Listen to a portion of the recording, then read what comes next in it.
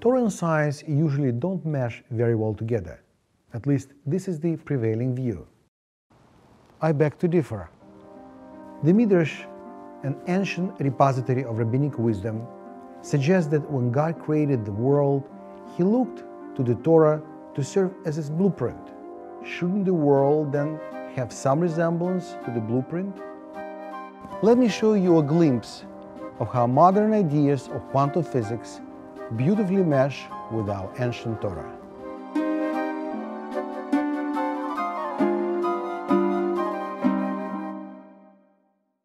All scientific theories other than quantum mechanics study nature directly.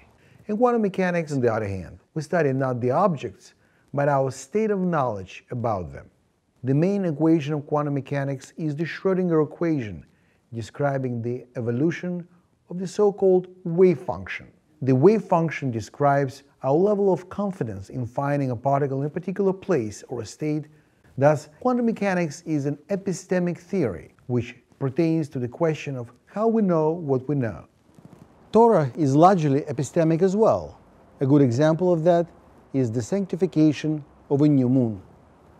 The very first commandment given by God to Jewish people after the exodus from Egypt was the commandment to sanctify a new month. According to the Jewish law, 2 witnesses who observed the new moon had to come forward to the Sanhedrin, the Supreme Court in Jerusalem, and testify that they saw the moon. It was based on this testimony the High Court proclaimed the beginning of the new month.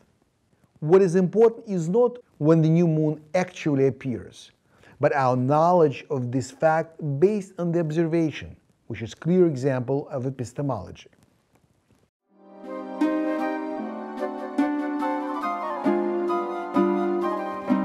Randomness.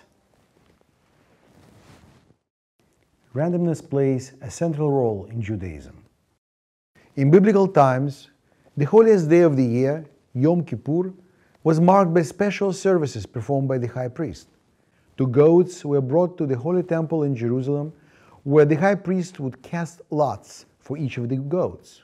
If the lot was marked to God, the goat would be sacrificed to God in the temple. If the lot was marked to Azazel, the goat would be designated as the scapegoat and cast down from a cliff. The high priest relied on the random choice, in this case a lottery, to determine the fate of each goat. It is for this reason the day is called Yom HaKippurim, the date of the lots.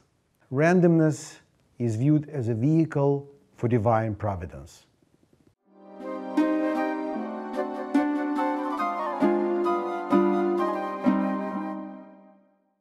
Schrödinger's cat is a strange quantum mechanical creature thought up by one of the founders of quantum mechanics, Erwin Schrödinger himself.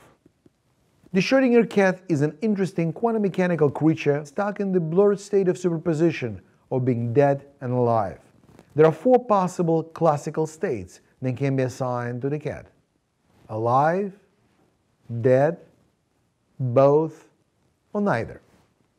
The formal logical analysis of the Schrödinger cat experiment reveals that cat is neither dead nor alive, nor both, nor neither, but is in the 5th state, called the state of superposition. The state is thought to be unique to quantum mechanics and is unknown in classical physics.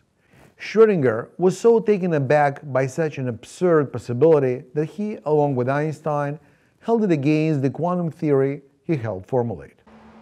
Unbeknownst to physicists and philosophers of science, the state was well known to Jewish sages hundreds of years before the advent of modern physics. Let us consider the concept of twilight, bein hashmashot, which is a period between day and night. According to various opinions, twilight is day. One does not have to start Shabbat until the first stars appear on Friday night. Or it's at night. According to this opinion, one ends Shabbat with sunset on Saturday. Or it may be both. According to this opinion, the period of bein hashmashot has a duration during which time one is forbidden from work both on the day preceding Shabbat as well as after it, which is the reason why most Orthodox Jews start Shabbat with sunset on Friday night and ended with the nightfall on Saturday. 4. Neither. According to this opinion, Ben Hashmoshet is an infinitely short moment in time, separating day from night, which has no duration. Last, it may be neither day, nor night, nor both, nor neither. Ben Hashmoshet is a unique state which has its own set of laws. It is the fifth opinion that corresponds to quantum mechanical state of superposition.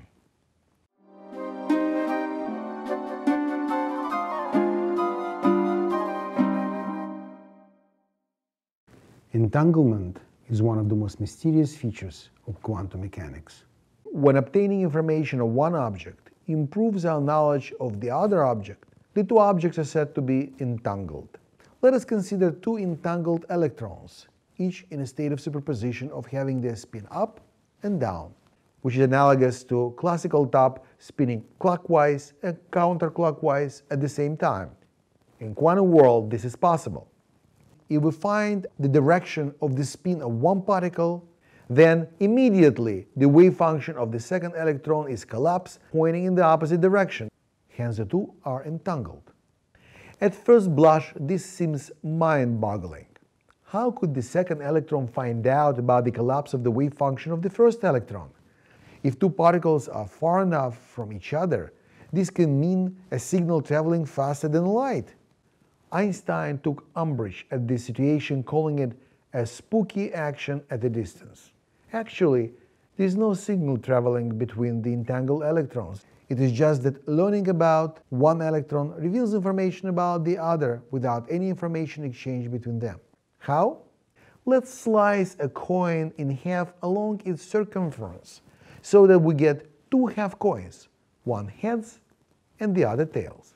Let's put each of these half coins in a separate envelope. We will mail these two envelopes to two physics students, Alice and Bob.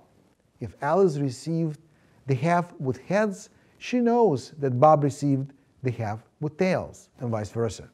It is possible to find information about one object by learning about another object without any communication between the two. In the book of Exodus, when God showed Moses a fiery coin, perhaps God was teaching Moses the concept of entanglement.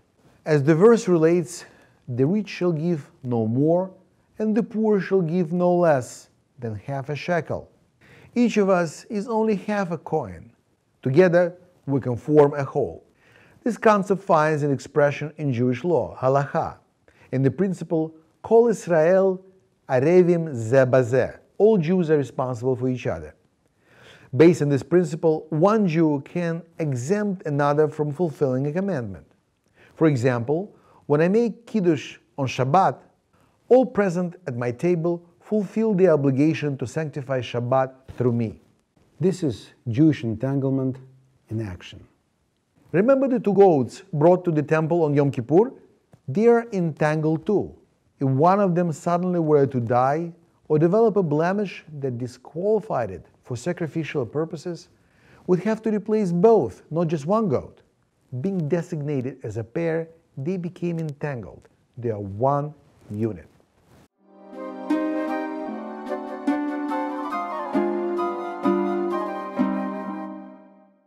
For those of us who can't get enough of Schrödinger cat, comes a new feline, quantum Cheshire cat. In Alice in Wonderland, Alice meets a grinning Cheshire cat. To her amazement, the cat disappeared, leaving only his grin behind.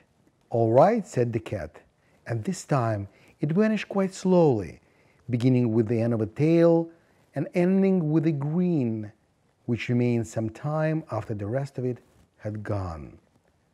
Well, I've often seen a cat without a grin, but a grin without a cat? It's the most curious thing I ever saw in my life.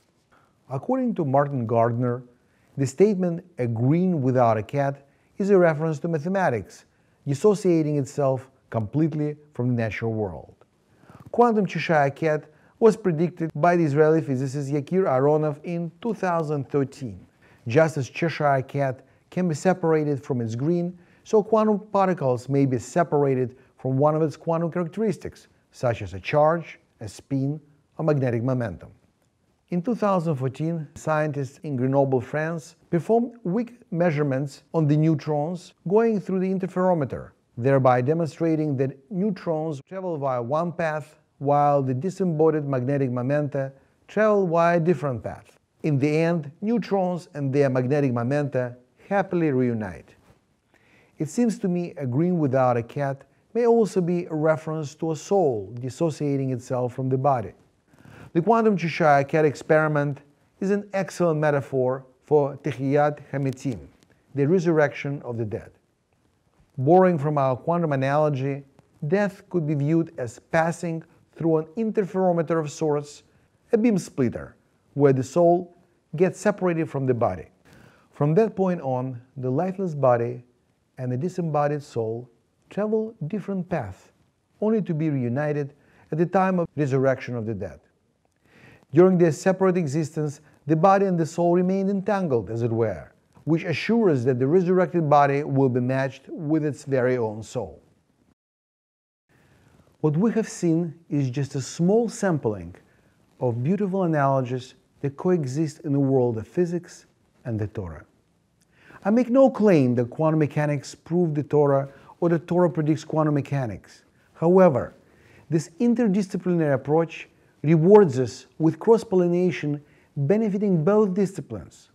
Quantum mechanics helps understand Torah on a deeper level, and Torah provides us with rich metaphors that help better understand quantum mechanics.